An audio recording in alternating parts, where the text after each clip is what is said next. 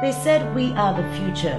They said we are the leaders of tomorrow. They said, and we waited. But now is the tomorrow they talked about.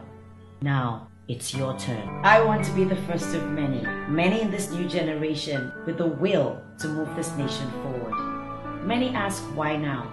I ask why not? The transformation we seek is one that most affects the youth.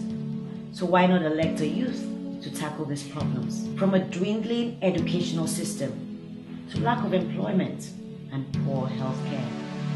The Nigerian youth aches for change while their parents toil day and night. But the change that we seek lies within us. There has never been a better moment than now.